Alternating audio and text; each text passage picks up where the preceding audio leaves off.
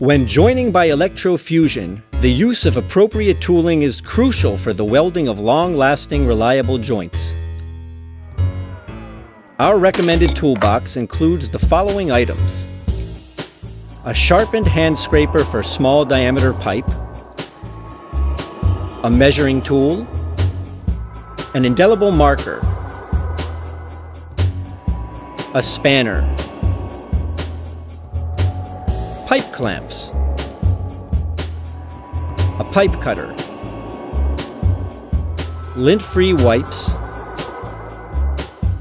re-rounding devices, a special cleaning solution for PE welding, a rotational scraper, a suitable control box, and a high-quality PLASSON fitting in its original packaging.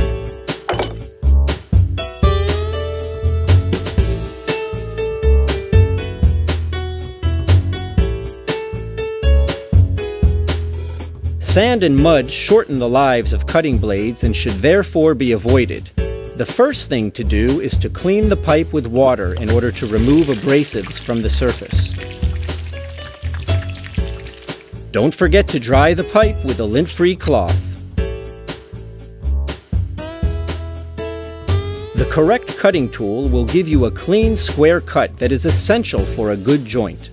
We recommend the use of pipe shears for small diameters and rotational cutting tools for large diameters.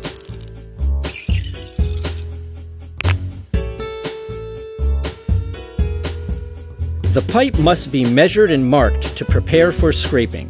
Measure half the length of the fitting, add 2 centimeters and mark the pipe.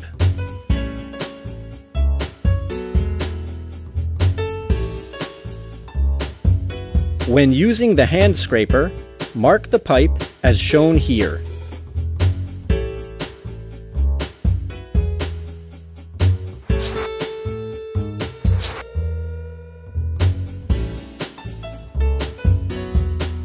Good scraping will make those marks disappear.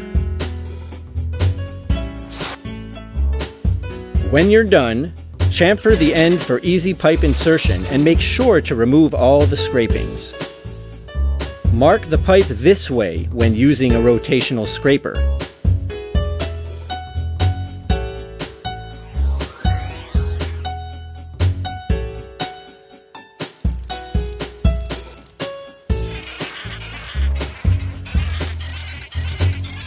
Make sure all the marks disappear.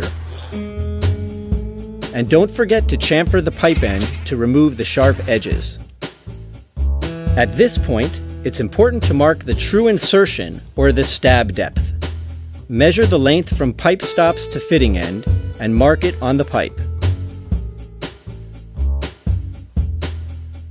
Oval pipe can be an obstacle to forming a high-quality joint.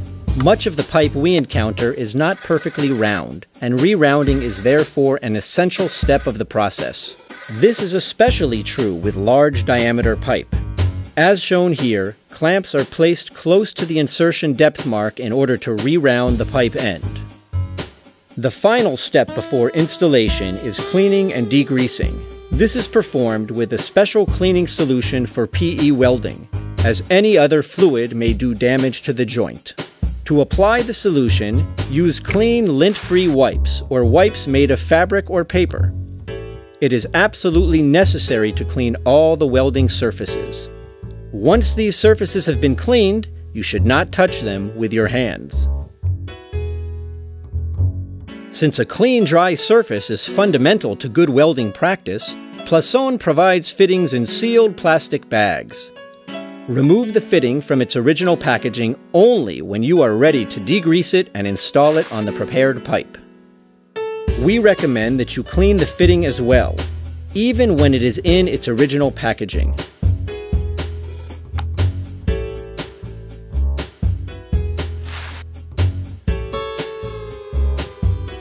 Be sure the pipe is fully inserted into the fitting by checking the location of the stab depth marking, as shown.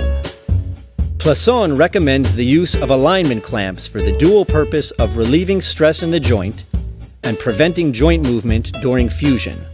Clamping reduces the risk of short circuits and ensures trouble-free fusion. Also be sure to cover the ends of the pipe as shown to prevent the uncontrolled movement of air during welding. Now that we have completed the preliminary steps, we turn our attention to the controller and generator. First, make sure the gas tank is full. Then start up the generator. Once the voltage is stable, connect the control box to the generator. Then connect the terminals to the fitting. The fusion time may be set automatically by a self-recognition resistor. Other options include a barcode reader and manual input. The correct fusion time is shown on the barcode label on each fitting. Be sure to check that the fusion time on the controller screen is identical to the fusion time on the barcode label. For the duration of fusion and cooling, the joint is sensitive and should be left undisturbed. Leave the clamps and re-rounders in place.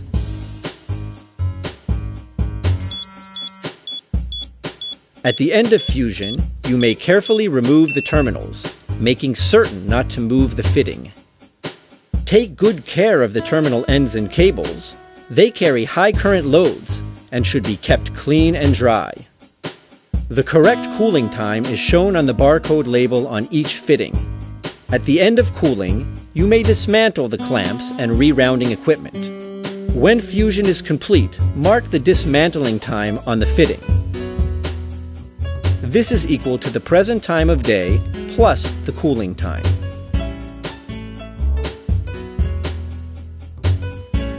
Since pressure testing requires lower temperatures in the joint, we recommend waiting 4 times the cooling time after fusion before beginning pressure testing. Get it right the first time. If you follow the instructions in this short film, you should achieve excellent, long-lasting joints. Remember, slow and steady wins the race. PLASSON, global presence, local commitment. Our representatives are always at your service.